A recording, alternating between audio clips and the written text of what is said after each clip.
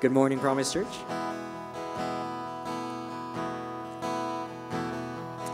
Alrighty, before we begin with worship, can we just take this time to really set our hearts before God?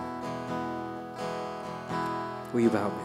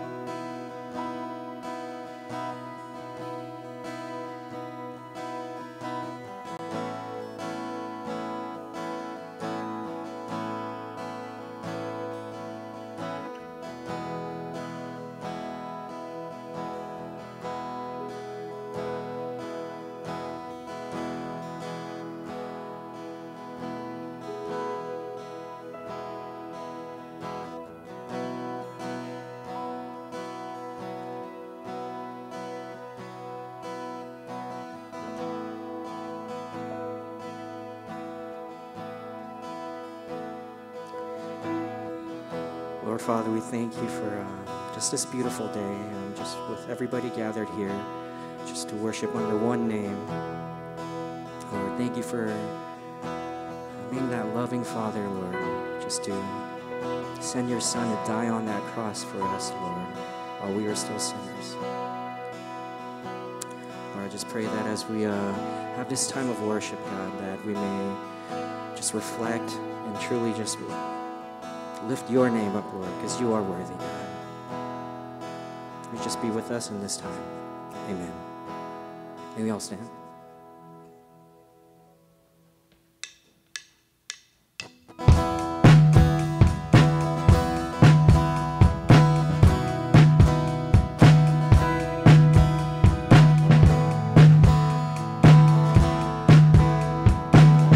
So open the eyes. Open the eyes of my heart, Lord. Open the eyes of my heart. I want to see you. I want to see you. Open the eyes of my heart, Lord. Open the eyes of my heart. I want to see you. I want to see you, to see you high and lifted up, shining in the light of your glory. Pour out your power and love as we sing, holy, holy, holy. Open the eyes of my heart, Lord. Open the eyes of my heart. I want to see you. I want to see you. Sing that again. Open the eyes. Open the eyes of my heart, Lord. Open the eyes of my heart. I want to see you. I want to see you. To see you high and lifted up, shining in the light of your glory. Pour out your power and love as we sing, holy, holy, holy. See you high and lifted up, shining in the light of your glory. Pour out your your power and love as we sing holy, holy, holy.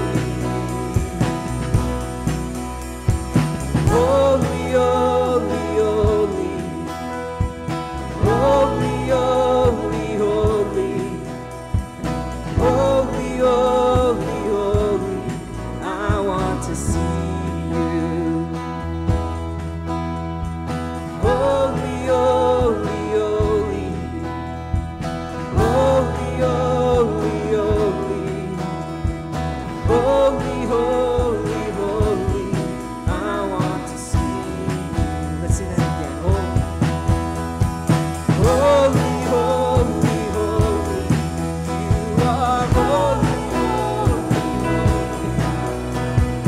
Holy, holy, holy. I want to see you. To see you high and lifted up, shining in the light of your glory. Pour out your power and love as we sing holy, holy, holy. To see you high and lifted up, shining in the light of your glory. Pour out your power and love as we sing holy, holy, holy. Open the eyes of my heart, Lord. Open the eyes of my heart. I want to see you. I want to see you. Open the eyes of my heart, Lord. Open the eyes of my heart. I want to see you. I want to see you.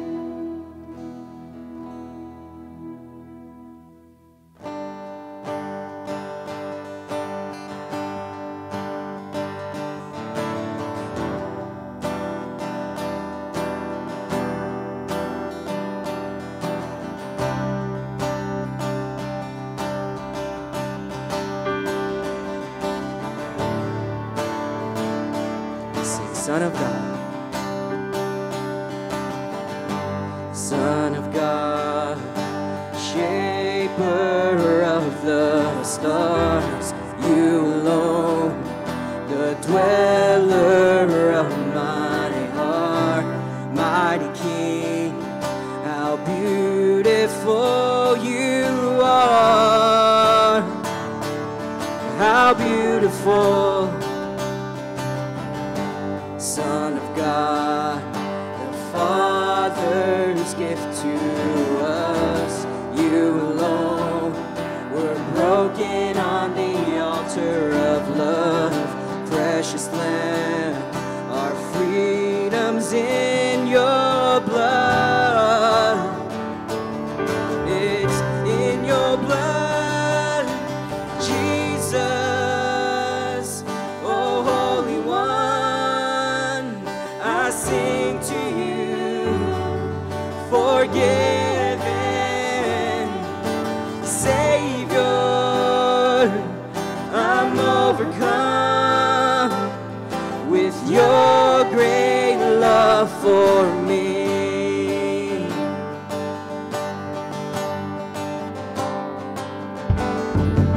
Son of God, strength beyond compare, you alone the darkness cannot bear.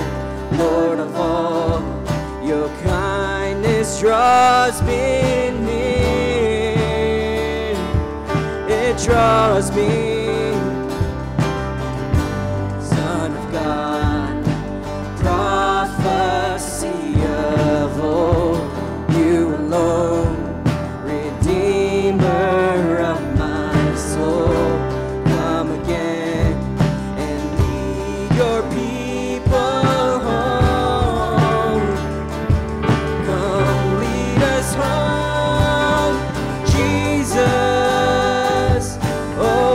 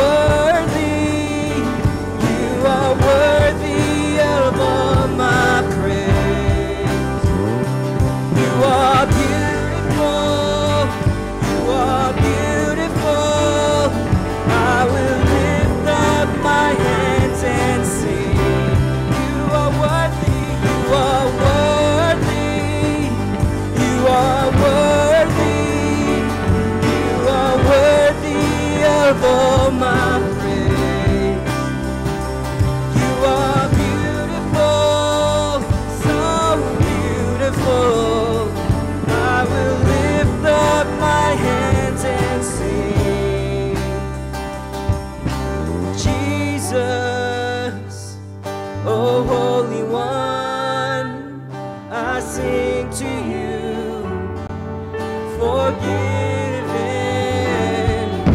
Savior, I'm overcome with your great love for me. Savior,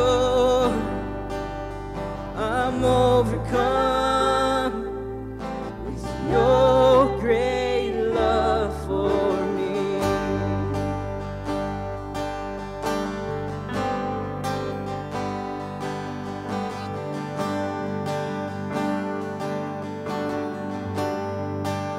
So give us clean hands, give us pure hearts.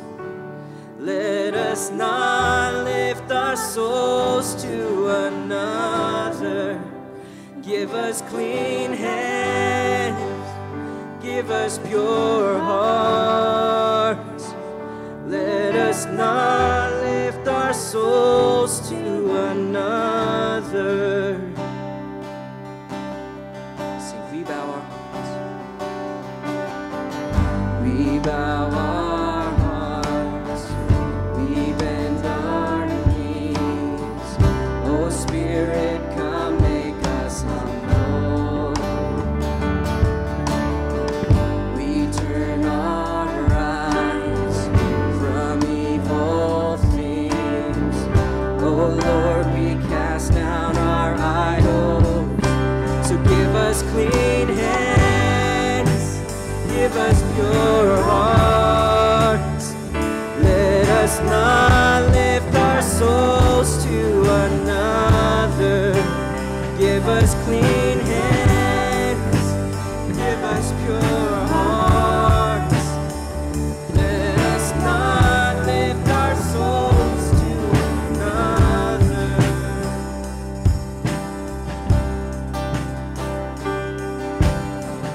We bow our hearts, we bend our knees. Oh Spirit, come make us humble. We turn our eyes from evil things. Oh Lord, we cast down our idols. So give us clean hands, give us pure hearts. Let us not lift our souls to another. Give us clean hands, oh God, give us pure hearts. Let us not lift our souls to another.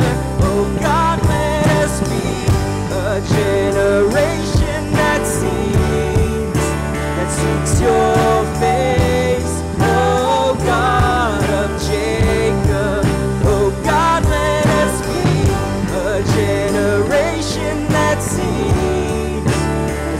your face. Oh God of Jacob, oh God, let us be a generation that seeks your face.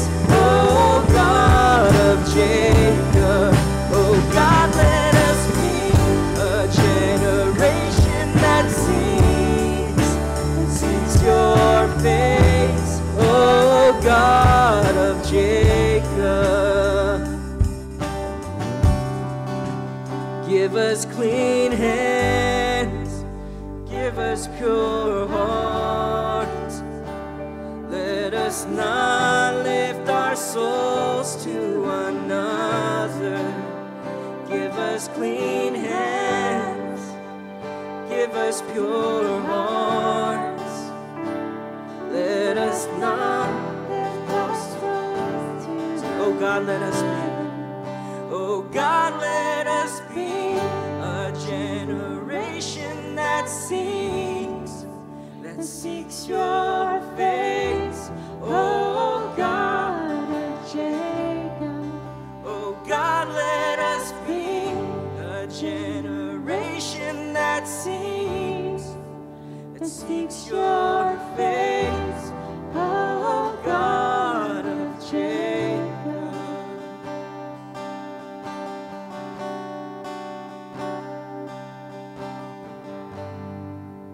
be seated at this time.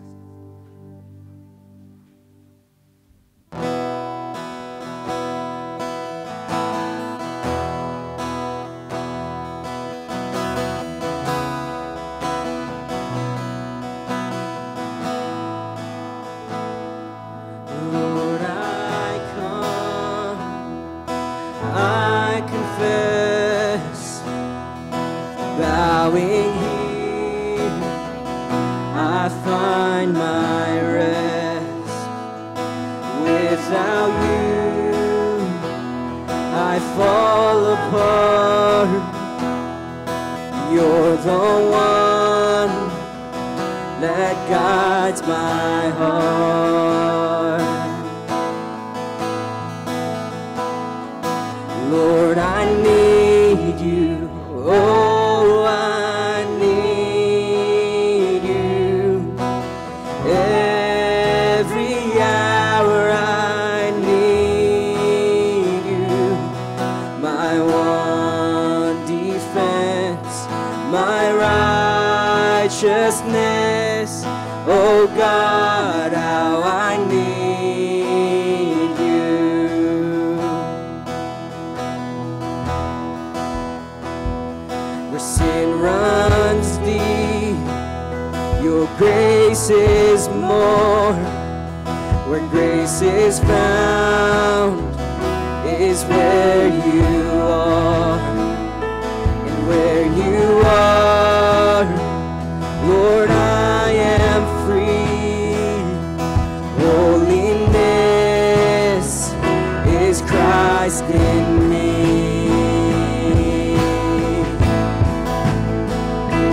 Lord, I need you. Oh, I need you.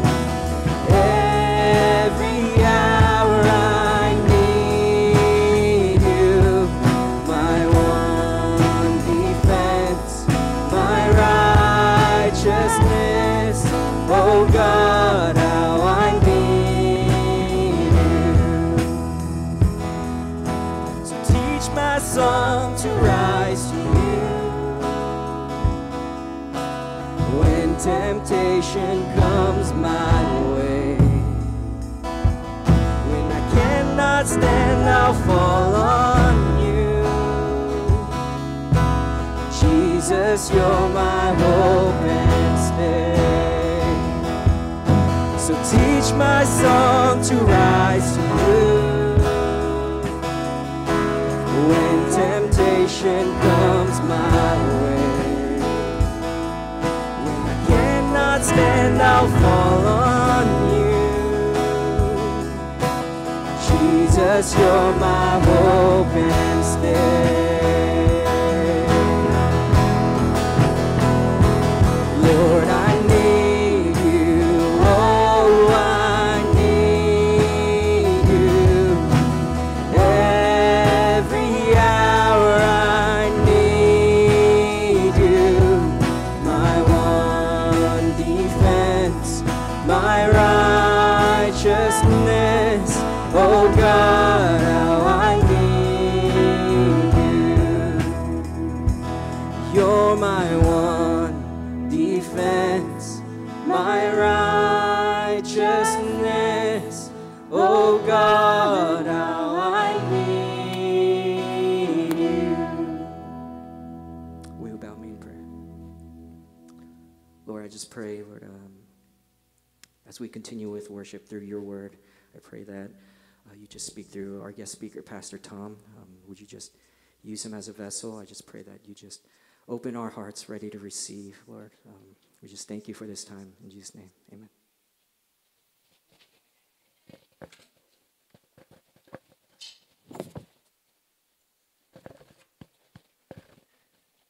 All right, good morning, Promise Church. Thank you guys for joining us today. I want to dismiss the children to their Sunday school first.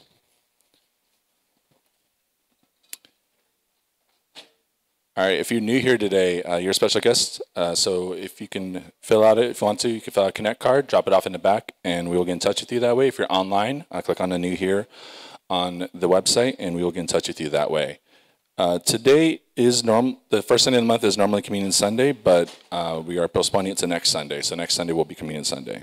And our first announcement today is going to be membership class. And if you are interested in becoming a member here at the Promise Church, we do have our next membership class next Sunday from 1:15 to 5:30 at the church loft. It's just a couple blocks away from here. And even if you attend, you're not obligated to become a member. You can just come to find out what our mission is, what we believe, and what our values are. And so you're in no way obligated to become a member if you do come. And so if you want to sign up for that, please reply to our email, or you can fill out the insert today in your bulletin. And next up is Operation Christmas Child. So this year we're going to be participating in that again. And it's just an outreach to bless the children across the world with a shoebox full of items. And so there are a list of suggested items in the box that you can pick one up in the back. And I also believe that some of the community groups will be participating in this as well, so please talk with your leader. And so the last day to drop off the packed boxes is November 20th at the church or November 21st at a drop-off location.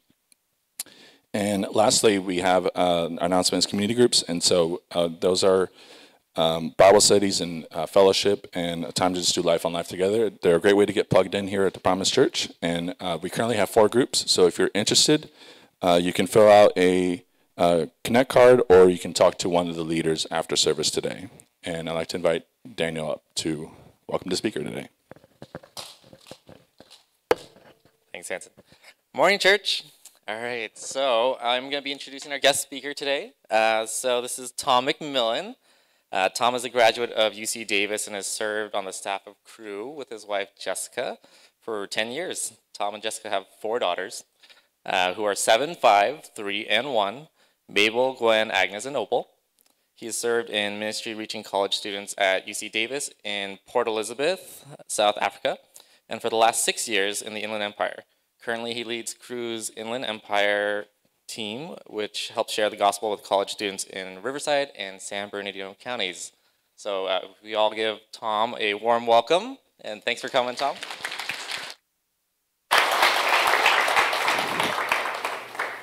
Yeah, thank you so much. And yeah, as Daniel said, my name is Tom McMillan, and it's a huge honor and a privilege to be able to share God's word with you today. And yeah, as Daniel said, I've served with Crew for the last 10 years.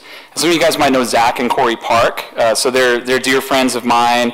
We served on the same team for a number of years. We led the team together. And when my family, my wife Jessica and I moved here to Riverside back in 2016, we actually checked out the Promise Church for a couple weeks. We knew about it through Zach, and that's how we got connected to Pastor Roy. And so, yeah, it's really been a blessing to see the faithful ministry of the Promise Church throughout the years. And because I serve in ministry helping reach college students, it's awesome to see the Promise's impact. And I know it goes beyond this, but the impact on the college campus with college students. Maybe we have some AA students in the house. Maybe not, I guess. Yeah, so, but yeah, a few here, and I know even beyond UCR students. With I'm sure there's graduate and medical students that have been served, and God has had an impact with this church beyond the college campus as well. So it's just a huge privilege to be here. Our passage this morning is Joel 2, 12 through 17. So you can start turning there if you have your Bibles, and it's also going to be on the screen. We're going to read it in a moment. And man, what a remarkable series I get to join you for. I don't recall ever hearing a sermon or a series in the book of Joel before, but as I've listened through and read through some of what Pastor Roy has shared with you all over the last few weeks, God has really drawn me in to the message of this book. And I think Pastor Roy, he's made it alive and really fresh to me. So let's read our passage this morning and ask for God's help to understand it. So yeah, Joel 2:12 through 17. This is God's word. Yet even now, declares the Lord, return to me with all your heart, with fasting, with weeping, and with mourning, and rend your hearts and not your garments. Return to the Lord your God, for he is gracious and merciful, slow to anger, and abounding in steadfast love, and he relents over disaster. Who knows whether he will not turn and relent and leave a blessing behind him, a grain offering and a drink offering for the Lord your God. Blow the trumpet in Zion, consecrate a fast, call a solemn assembly, gather the people, Consecrate the congregation, assemble the elders, gather the children, even nursing infants. Let the bridegroom leave his room and the bride her chamber. Between the vestibule and the altar, let the priests, the ministers of the Lord, weep and say, spare your people, O Lord, and make not your heritage a reproach, a byword among the nations. Why should they say among the peoples, where is their God? Let me pray and ask for God's help. Father, your word is powerful. Your word does not return void, and so we ask you that you would speak to us this morning. And we ask you that you would show us what's in our hearts, you would show us where we need to turn to you, show us where we need to believe the gospel more. And Father, we pray that you would make our hearts tender to receive your message to us this morning. In Jesus' name, amen. All right, well, hey, I know Pastor Roy has preached a few times probably on the day of the Lord, because it happens in chapter 1, happens in chapter 2 again. And one of the things that I appreciated he shared was that as we face these crises in our life, they can almost be like these little days with the Lord, that become this rehearsal for that great day of the Lord to come. And when I was a freshman in college, I remember such a day for myself. So one of my classes was a film studies class. It was an elective. It was one of those classes, I don't think it even counted for gen ed. It was just like, I got to college, I can't take this in high school. I can take it here in college now, so I might as well, right? And I'll be the first to admit that I was not the best student in this class. So I right away found out that, hey, you can skip classes and nothing will happen to you, right? It's not, attendance is not part of the grade. This is different from high school. And the structure of the grade in this class was 30% midterm, 30% final, 40% term paper. And while I was taking this class, something else exciting happened. I met my future wife, Jessica. We began dating. And one fateful evening, I got to my film viewing lab 15 minutes late because I had been on a date with Jessica. It was very enjoyable. But I missed something really crucial in that first 15 minutes of the class, right? I missed the reminder that the final term paper was due the next morning. And what did I do the next morning? I skipped the lecture. So a few weeks later, I'm sitting in just the normal lecture for this class, and the professor starts remarking, hey, we've got your term papers, we're working on them, they're starting to look really good, my grader's working really hard, we'll get your grades out to you soon. And I just have this, just like the pit of my stomach drops as I realized what had likely happened. And man, the day of the Lord had come upon me, or it felt like it, right? And I approached the professor after class. I was shaking, and he told me, and he was very clear about this, I don't take late work. So no late work, right? And man, I was an AP student in high school. This was a situation, nothing like this had ever happened to me. This truly felt hopeless. 40% of my grade in that class was just gone, and there was nothing I could do about it. Right? Some of you are feeling that right now. You're like, oh yeah, it's like so close to finals. Like, I hope that doesn't happen to me.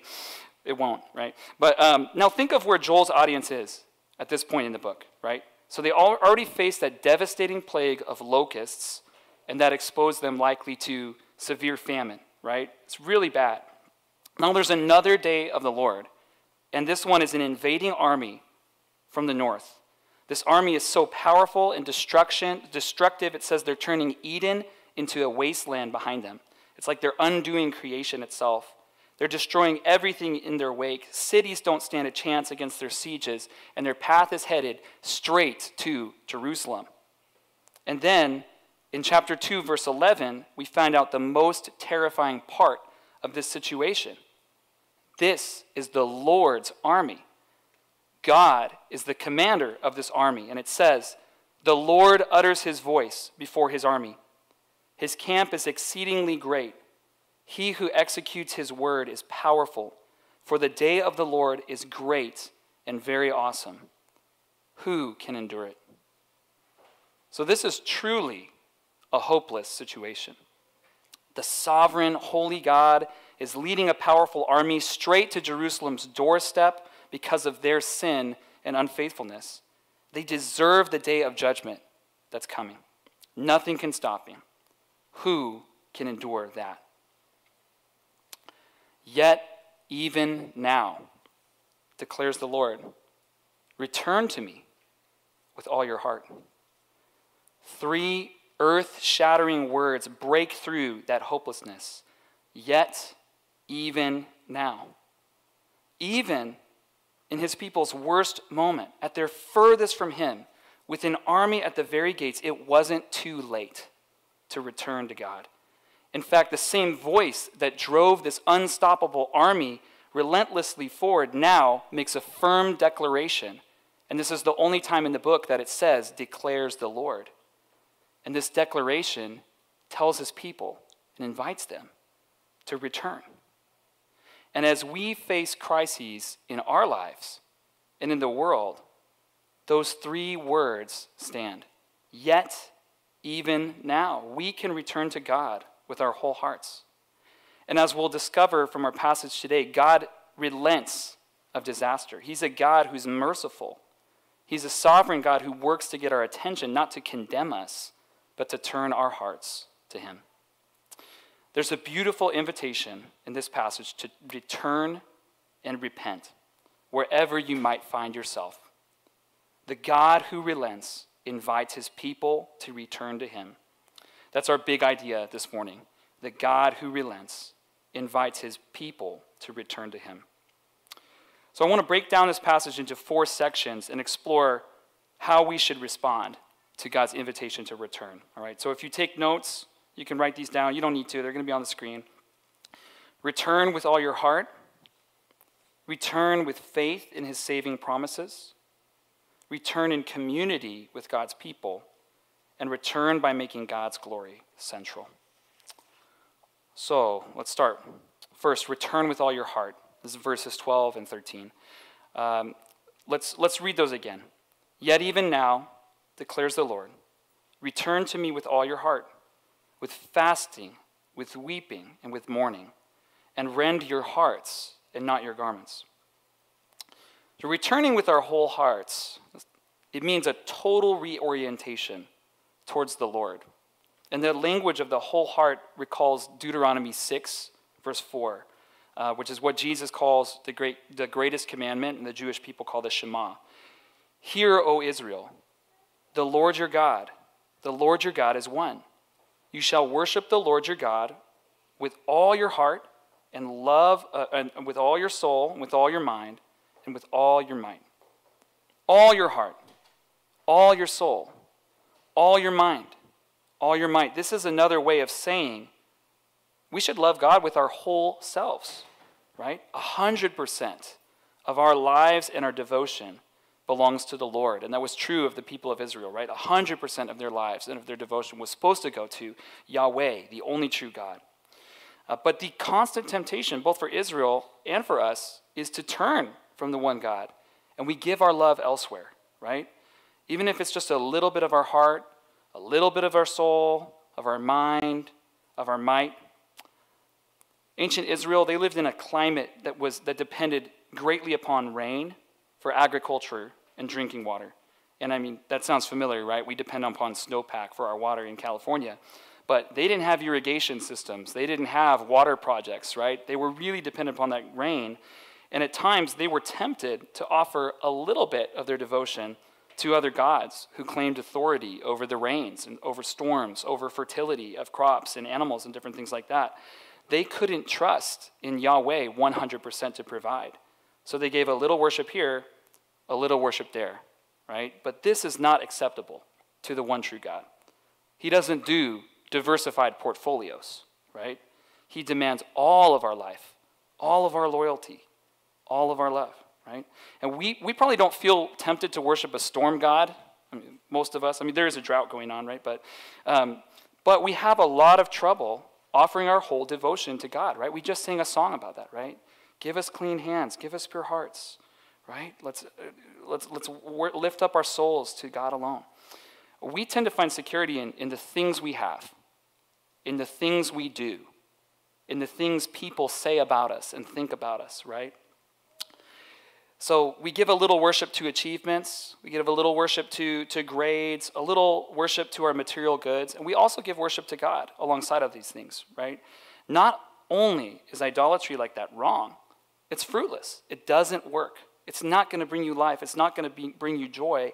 Idols never prove faithful in the end, right?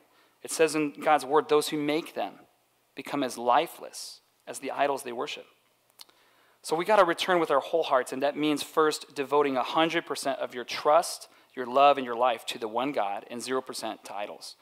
Now, how do you know if you have an idol in your life? You can think of your heart as having rooms, and maybe these rooms represent different areas of your life. Maybe one represents your career, one represents your family, your relationships, one represents maybe your sexuality, one represents your material goods that you own. And now imagine Jesus coming into that house of your heart, right? Would there be any rooms you would scramble to be like, dude, I'm locking that door, right? Jesus doesn't come into that area. I don't want him to see that. Maybe it's too messy. Maybe I don't want him rearranging and reorganizing. That could point to an idol, right? That could point to an area of your life where maybe 100% is not going to God, right? Now, returning, as this verse 13 points to, it also requires contrition, genuine sorrow and remorse over our sin, not just outward actions, right? So verse 13 says, rend your hearts and not your garments. Now backing up a little bit to verse 12, there's a very traditional formula for lament in the Old Testament, right? Fasting, weeping, mourning, and tearing or rending of clothing, right? So people crying out to God in great crisis and mourning, repentance, they would tear their clothes. They would put on scratchy garments called sackcloth. They would even throw dust and ashes on their heads and just cry out to God, right? So for example, the people of Nineveh respond exactly in this way when Jonah warns that God's about to destroy that city in 40 days. Joel, he doesn't condemn these external displays of remorse, but he maintains the condition of our hearts is more important than the condition of our clothing. In the words of one commentator, outward manifestations there will be, but they must be symbols of a broken heart, a will fully yielded to God's demands. I've been married for a little over 10 years, and I have found myself in hot water many, many times, right? Trying to repair a relationship. And the way that I've gone about doing that has evolved a lot over the years. So what I learned from TV shows as a kid was you got to buy flowers, you got to buy jewelry, you got to come with some other kind of gift. But when I came with these gifts to say I'm sorry, the reply back was usually, sorry for what? And as you could expect, I didn't usually nail that answer, right? My heart was not attuned enough to know how I had let her down, where I had really hurt her. So I had external displays of remorse. I had outward actions, but I didn't truly have a broken heart, right? Now, years later, I still find myself in hot water, and I find myself at times with a broken heart, but without the appropriate actions that should flow from that heart, right? Maybe not seeing the change that should flow from that. So I have a demonstration of contrition without a demonstration at times of the will to change in certain things. God sees through our external actions. He sees right into our heart, and he desires a broken heart. Psalm 51 tells us, the sacrifices of God are a broken spirit, a broken and contrite heart you will not despise. And from that broken and contrite heart should flow that total reorientation towards the Lord. But, I want to distinguish this broken heart from the self-condemnation and self-hatred some of us may struggle with. St. Paul tells a church that's well-versed in unfaithfulness to God, he says, a godly grief produces a repentance that leads to salvation without regret, but a worldly grief produces death. A grief over sin that drives us away from God is not from God. That's a worldly grief, producing death. Despising ourselves, hating ourselves, harboring a low view of yourself, that's not the same thing as humility. That's not the broken, contrite heart that God requires of us. So some of you may know the context of Psalm 51. So King David wrote that psalm, right? And he is repenting over his adultery with Bathsheba, a woman that he spied bathing on the roof, right? And he commits adultery with her, and they conceive a child. to cover his tracks, he murders her husband, right? And then as a result of God's judgment over that sin, the child they conceived dies. It's a crisis, right? This is a terrible thing. And if anyone would have a reason to hate themselves, it would be him. And yet the promise of God in Holy Scripture comes from the mouth of this sinful king, a broken and contrite heart. You will not despise. Godly sorrow leads us into the arms of Jesus to receive mercy, salvation without regret, right? Have you ever sinned in a really heinous way and then thought, man, I should really improve my record a while before I read my Bible. I should do better before I go to God in prayer and ask for his help. I need to walk consistently with God to deserve the love that he shows me. Or have you just beat yourself up with terrible thoughts after sinning? The good news, it's by Jesus' wounds we're healed, not by yours. So we should stop punishing ourselves after we sin. Rending our hearts means returning to God with a sorrowful heart, agreeing we've sinned, agreeing in Christ we're forgiven, and agreeing to turn back towards God's ways. He will not despise us. And the next section of our text gives us all the more confidence to say that. So point number 2, we should return to God with faith in his saving promises. So let's look at second half of verse 13 and verse 14. It says, return to the Lord your God, for he is gracious and merciful, slow to anger, and abounding in steadfast love, and he relents over disaster. Who knows whether he will not turn and relent and leave a blessing behind him, a grain offering and a drink offering for the Lord your God. From Genesis to Revelation, God reveals himself as a God of yet even now. He has always planned redemption for his people. And throughout Scripture, he has made clear his promises to save through his covenants with his people. Now, what is a covenant? So a covenant is an agreement that a great figure makes unilaterally with the lesser figure, and then both sides agree to face consequences if they break this covenant.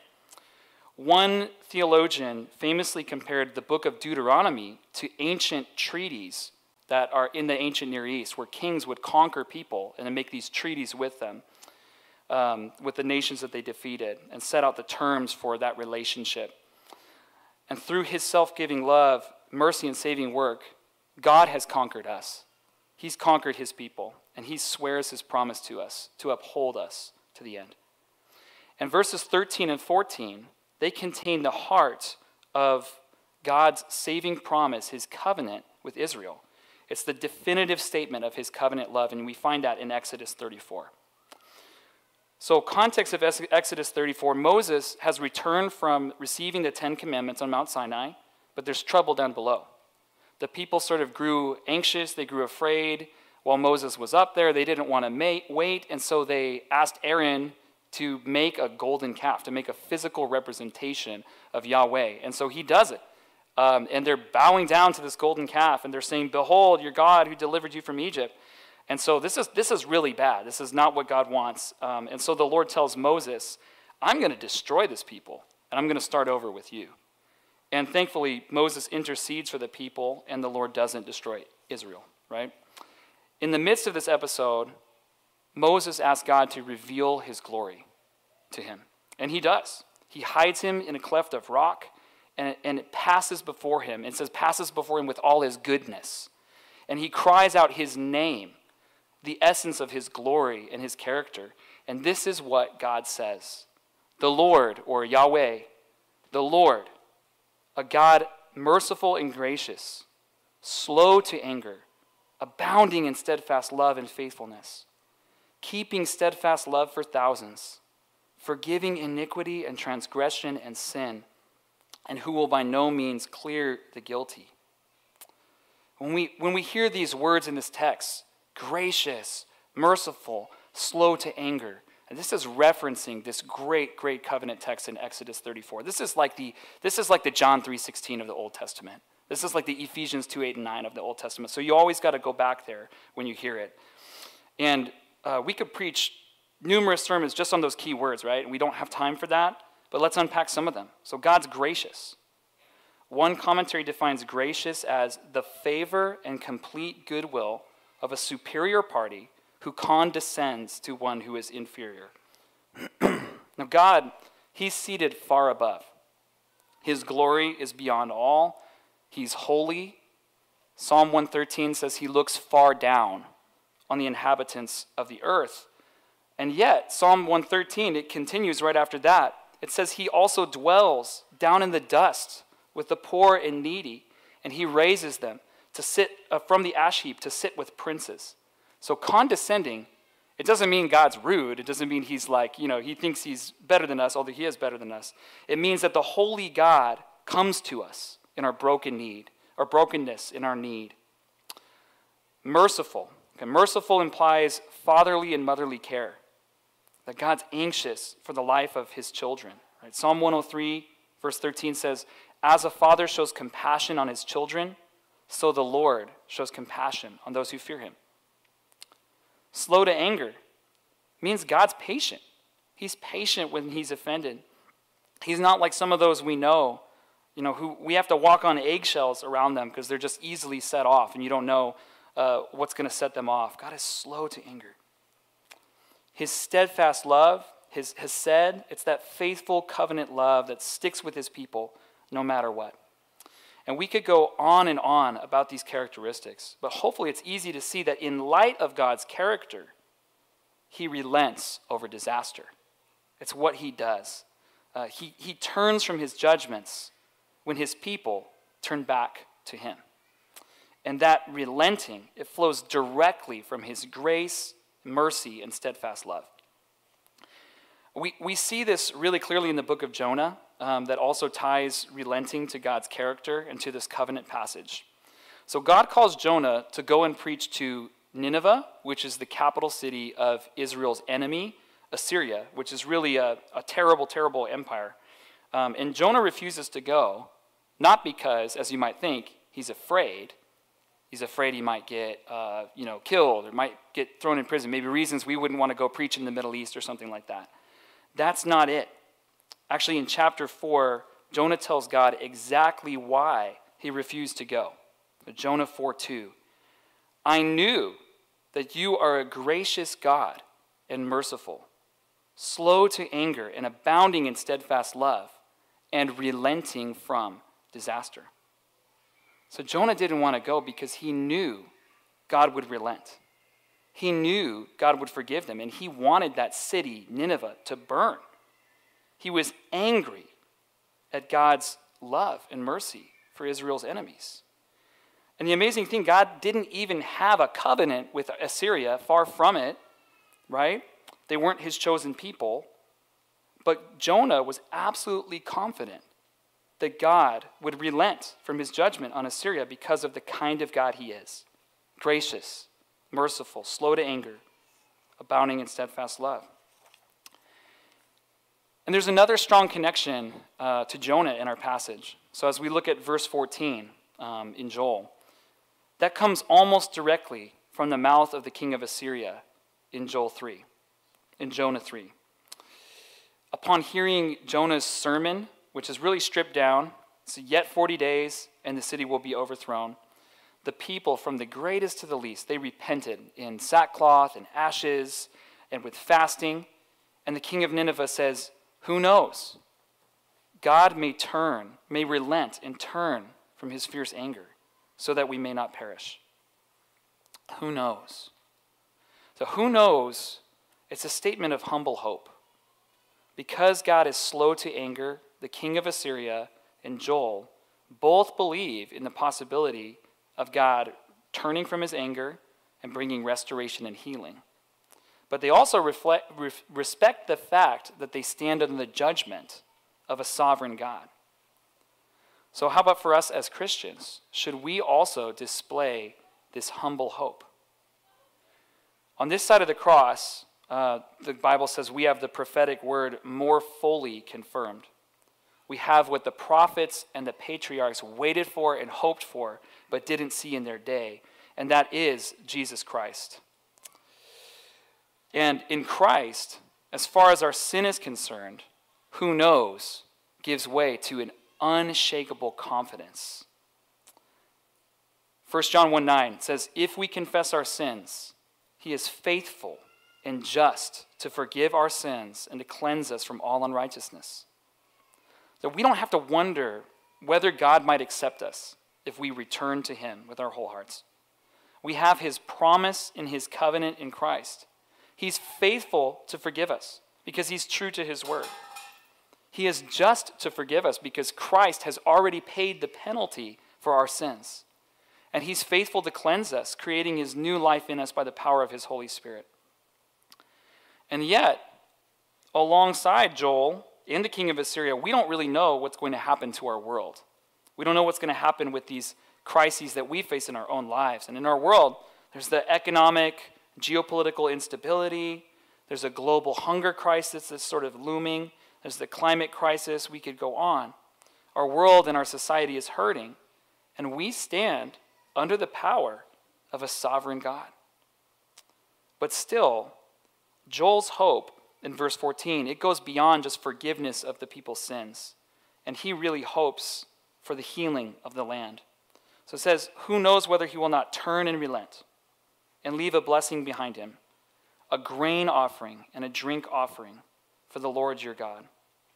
He knows that the same God that turned Eden into a wasteland has the power to leave that blessing behind him, to bring back the grain and the wine that were cut off, to undo the curse and the desolation of sin upon the land. In Return of the King, Frodo and Sam are finally able, beyond all hopes, to destroy the Ring of Power in the fires of Mount Doom after 3 books worth of a perilous, perilous journey, right? And Sam awakes directly from that volcano sequence, and he doesn't know where he is. He's on a soft bed. There's dappled sunlight kind of coming through the leaves above him, and there's a sweet smell in the fresh air. And he thinks he's dreaming. And he awakes to discover that the new king is reigning. Frodo's alive. The ring is destroyed. They won. And then Gandalf sort of surprises him from behind. And Sam says, Gandalf, I thought you were dead, but then I thought I was dead myself. Is everything sad going to come untrue? What's happened to the world? Our ultimate hope is that our Savior will return to make all things new. And everything sad, it will indeed come untrue. And because of the character of God, when we consider the crises we face in our life and the world right now, we can join with Joel and the king of Syria in that humble hope. Who knows? Who knows? So return to the God who relents, the God of yet even now, because of his saving promises. You will find forgiveness, you'll find healing for your heart, and you'll find hope in the midst of the broken world we're living in right now. So in light of that hope, how should we respond? And Joel continues with a call to corporate repentance. So the next point is we should return to God in community with his people. We should return to God in community with his people. Verses 15 and 16. Blow the trumpet in Zion. Consecrate a fast. Call a solemn assembly. Gather the people. Consecrate the congregation. Assemble the elders. Gather the children, even nursing infants. Let the bridegroom leave his room and the bride her chamber. So Pastor Roy, he shared this famous quote from C.S. Lewis the other week. We can ignore even pleasure, but pain insists on being attended to. God whispers to us in our pleasures, speaks in our conscience, but shouts in our pains. It is his megaphone to rouse a deaf world. No doubt pain as God's megaphone is a terrible instrument. It may lead to final and unrepented rebellion. But it gives the only opportunity that bad man can have for amendment.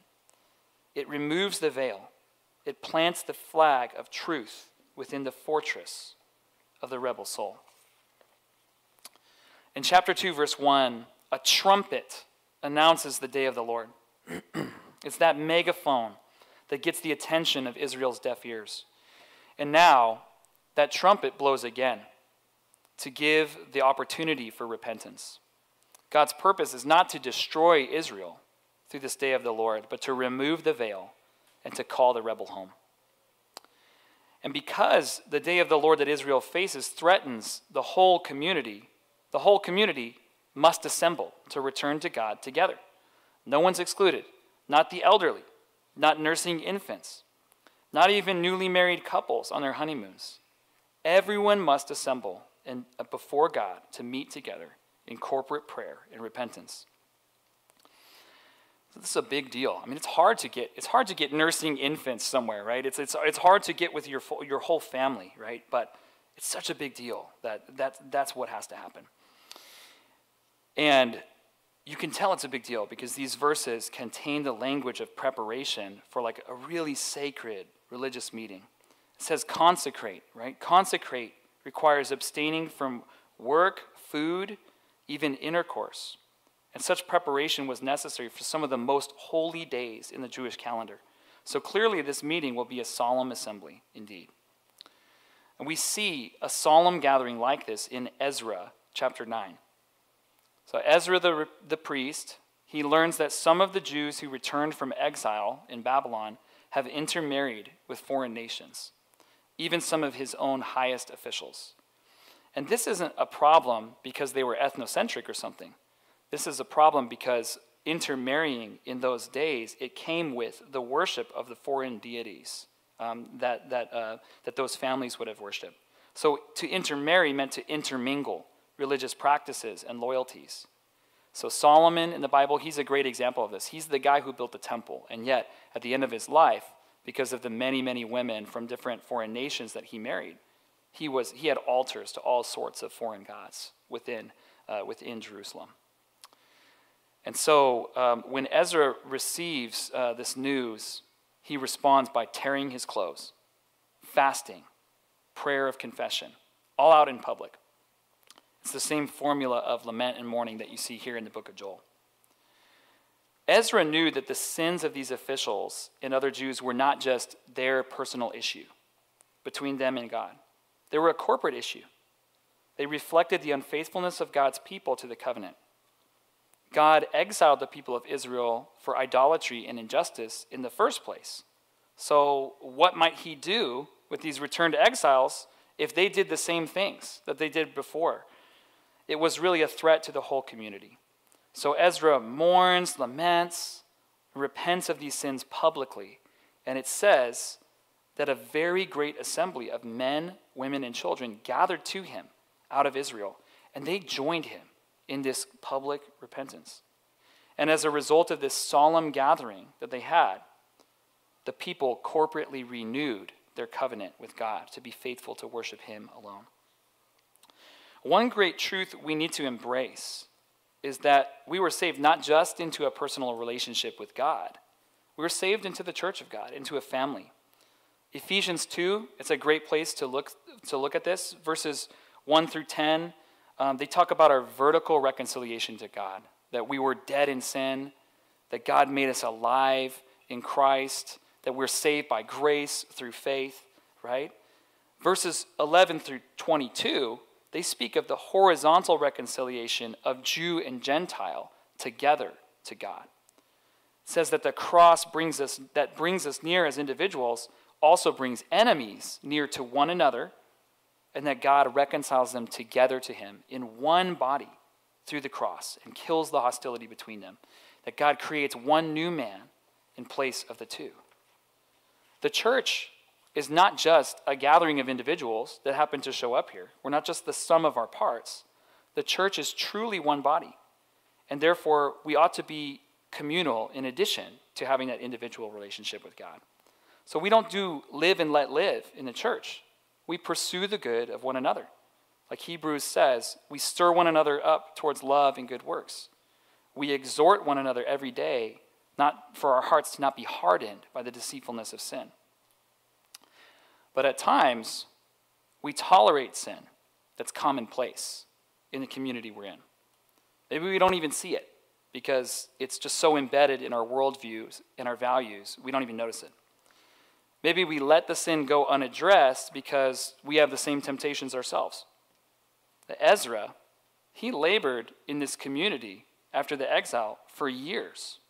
And then suddenly, there was a news flash that most people, including his own highest officials, were like intermarrying with foreign women.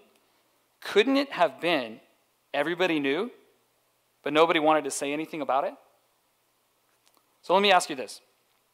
Have you ever not wanted to ask a fellow believer a question because you were afraid they might ask you back, right? How's your marriage going? How's your purity? How are your eyes and your heart? How's your relationship with entertainment and media?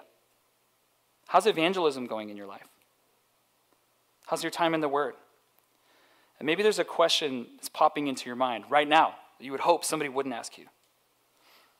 If it's a communal weakness, it's easy to sweep it under the rug. And I think that's probably what happened with Ezra's community. And this isn't easy, but God calls us to return corporately, to identify, confess, and overthrow those sins that we tolerate. Maybe that's at the scale of a congregation, right? Maybe that's the geographic, socioeconomic, or ethnic community you find yourself in. Maybe that's the church in America. And I'm sure at all these levels, there are ways that we're being unfaithful to the Lord that should be addressed and should be repented of. So I work with Cru, that's a U.S. ministry of Campus Crusade for Christ, and there's this story that gets told in our organization of an incredible thing that happened at our staff conference in 1995. So a guest speaker named Nancy DeMoss was speaking there, and she gave a message on pride versus brokenness. Following that message, hundreds of staff began streaming to the microphone to confess their sins, mostly sins against others, others on staff, sins of pride, right? Things like that. And it was an incredible thing. They paused the programming and they just let this thing take, this sort of movement happen. And an HR leader even got up and he promised no one would be fired as a result of the confessions that they made, right? Most staff had never seen anything like that before, and we have certainly never seen anything like that since. And I don't know if this is connected, but what followed in the next decades from there was incredible, right? There was revivals, there was unprecedented growth on college campuses, unprecedented growth in our ministry around the world, places like China, other places like that, that just revival poured out, right? And many other revivals in history began with similar movements of public corporate confession. It's a really beautiful picture, right? It's a really beautiful picture. But in the last few years, I've noticed that when someone brings up a problem or a sin in our communities, it often becomes an opportunity for an argument, often becomes an opportunity for defensiveness and for pride, rather than for repentance. And at times that person, that first person, like the person who comes and tells Ezra about the problem with intermarriage, a lot of times that first person is rejected. It's divisive, right? Instead of just joining with them in the confession and the repentance, like the people joined Ezra. This verse starts with the sound of the trumpet, right? And that sound of that trumpet that summons us to communal repentance, it's harsh. It's strident. Like Lewis says, it's a terrible instrument. But we have to believe that's the sound of God's gracious invitation to us, right? God wants us to humble ourselves as his church, to return to him together, to ask for forgiveness together, to turn the right path together. And as a guest today, obviously, I have no idea what those areas of repentance might be, here, but I believe that there's faithful people who do. And so we have to be brave and start conversations as a result of hearing God's word today. Finally, it's only possible to humble ourselves and confess our sins when we live for something bigger than ourselves. So that brings us to our fourth point. We must return with love for God's glory. This point comes from verse 17. Let's read it together. Between the vestibule and the altar, let the priests, the ministers of the Lord, weep and say, spare your people, O Lord. Make not your heritage a reproach, a byword among the nations. Why should they say among the peoples, where is their God? So we already have confidence to return to God because of his saving promises, right? Point 2. And now our passage closes with yet another reason we can confidently return to the God of yet even now. It's because it glorifies him to save us. It glorifies him when we do return to him. So let's look at the lament that Joel tells the priests to say, right? To spare your people. There's really two things that they appeal to. One is God's ownership of his people. Right? They're your people, your heritage. The other is God's reputation, his glory among the nations surrounding Israel. And if you look at, I mentioned before Moses interceding for the people of Israel after they make the golden calf, he appeals to the exact same thing, God's ownership of his people and God's glory among the nations. So through God's saving work, he redeemed his people, right? He's the one who brought them out of Egypt. For us, he forgave our sins by the spilling of the precious blood of his son, and he now owns us. He's the king who conquered us by his self-sacrificial love. And we belong to him now. We're his property. And that's the first appeal in verse 17. Spare your people, your heritage. If God's property fell into the hands of his enemies, they might assume some bad things that aren't true. They might assume that Yahweh wasn't powerful enough to save. And in Deuteronomy 9, Exodus 32, Moses tells God Egypt would claim he wasn't able to bring the people of Israel out into the promised land. That they would claim that God hated his people. And obviously that would bring a lot of shame on this God, right? A lot of disrepute. The surrounding nations would be led to ask, where is their God? Where is their God? God intended Israel to be a testimony to his greatness among the nations. But a devastated Israel would become something else. They would become like a four-letter word in the mouth of their neighbors, a reproach on God's character, a byword, as it says. Now, byword, that's not an everyday sort of word, but that's a proverb-like saying or question that becomes a way to mock enemies, or becomes almost like a proverb of how not to do things, examples not to follow. And some of us may have that family member, maybe it's an uncle, cousin, whoever it might be, who went a little wayward. And then, maybe a little bit unfairly, that family member has become the example of how not to do things. And there may even be some fear that you might turn out like that person. So that family member would be a byword, right? And in the movie Encanto, Tio Bruno, he was that byword. He was the byword in the family madrigal. And now there might be a four-letter word in your head while you try to get "we don't talk about Bruno" out of your head, or try not to think about it. You already thought about it. It's already there. So Bruno, he didn't fit in, right?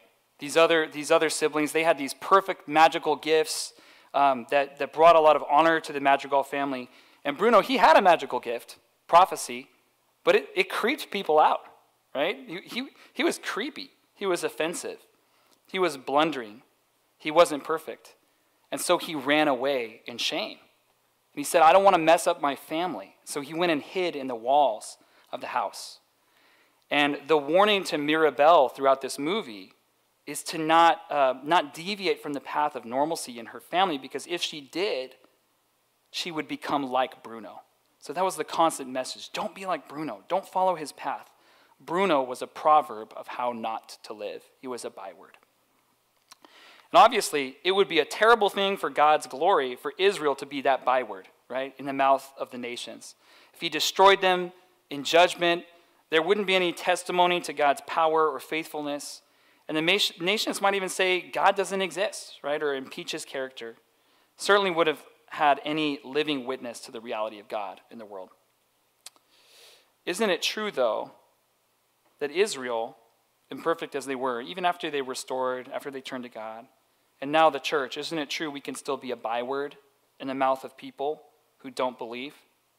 Don't many people reject God because of the hypocrisy of religious people, the injustices Christians have done throughout history, the imperfections of our institutions? Are we a reproach to Christ? No, because it's not our perfection and it's not our independence that bring glory to God. It's God's redemptive work, his grace and mercy to save us.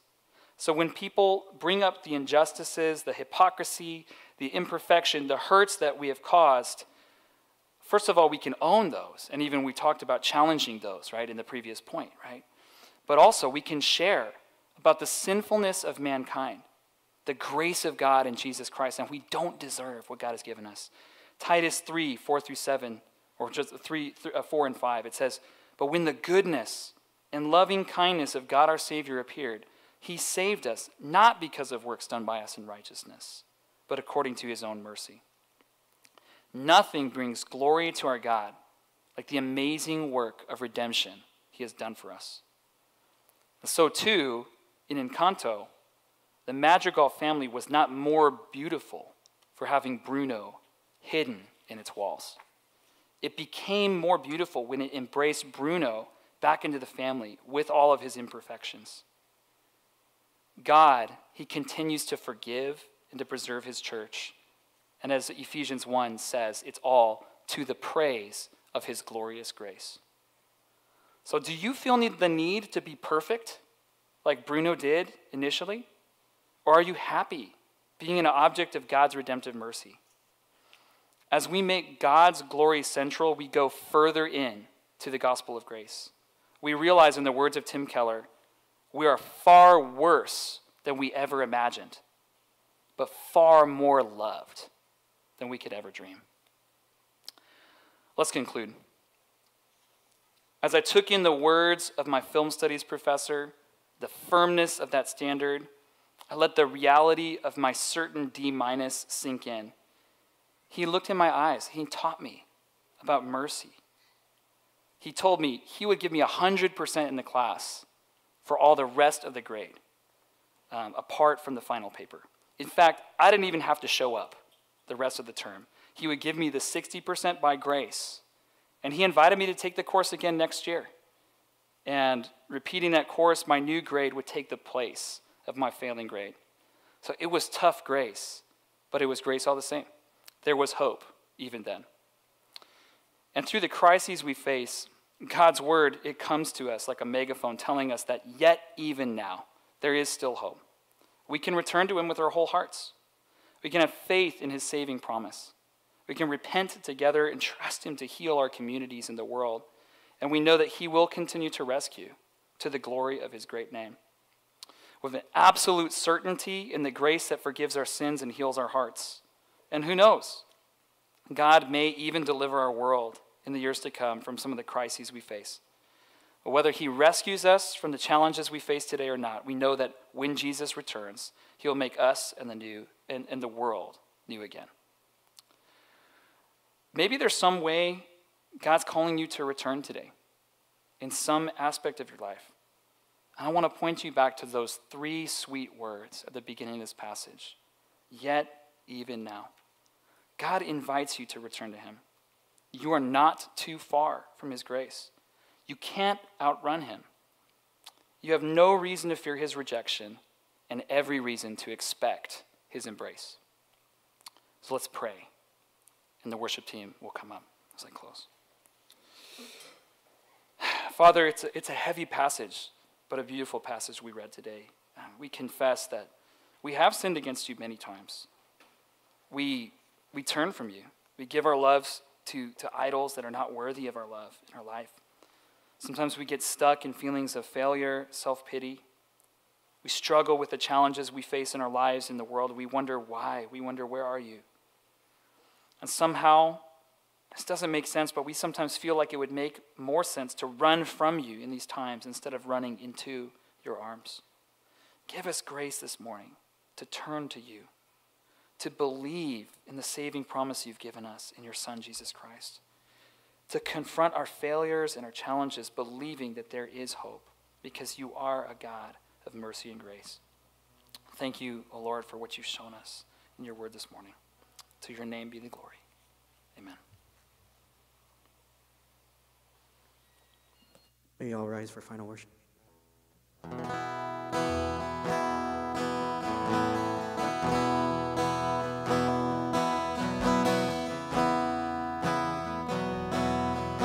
Lord, I come. Lord, I come.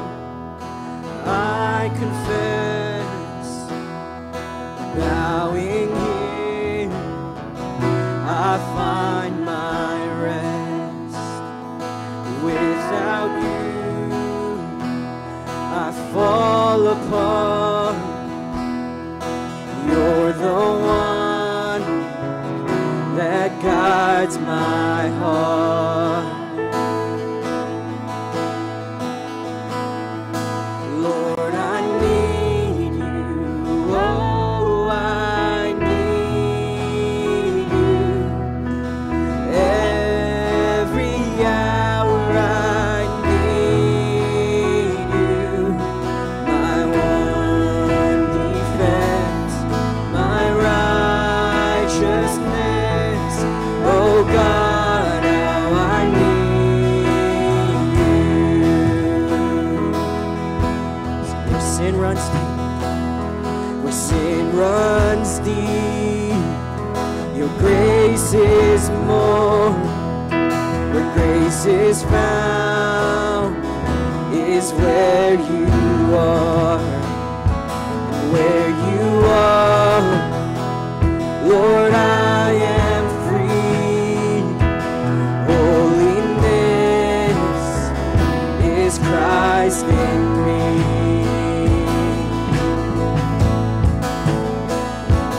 Lord, I need you. Oh, I need you. Every hour I need you. My one defense, my righteousness. Oh God, how I need you.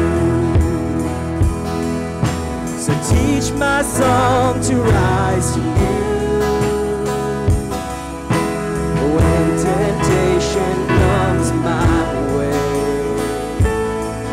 when I cannot stand, I'll fall on you. Jesus, you're my hope and stay. So teach my song to rise to you. When temptation comes my way, when I cannot stand, I'll fall on you. Jesus, you're my hope and stay. Lord, I need you. Oh, I need you. Every hour I need you. My one defense, my righteousness. Oh God, how I need you.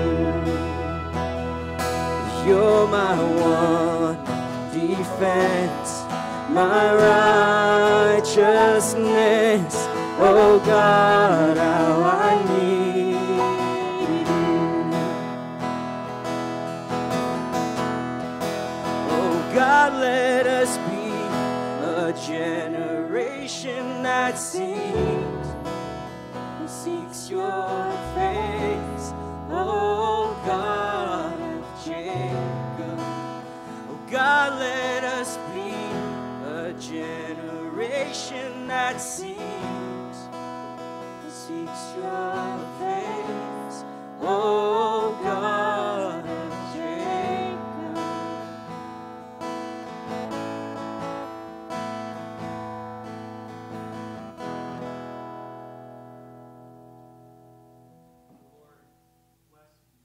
Keep you. The Lord make his face to shine upon you and be gracious to you. The Lord lift up his countenance upon you and give you peace. Go in peace.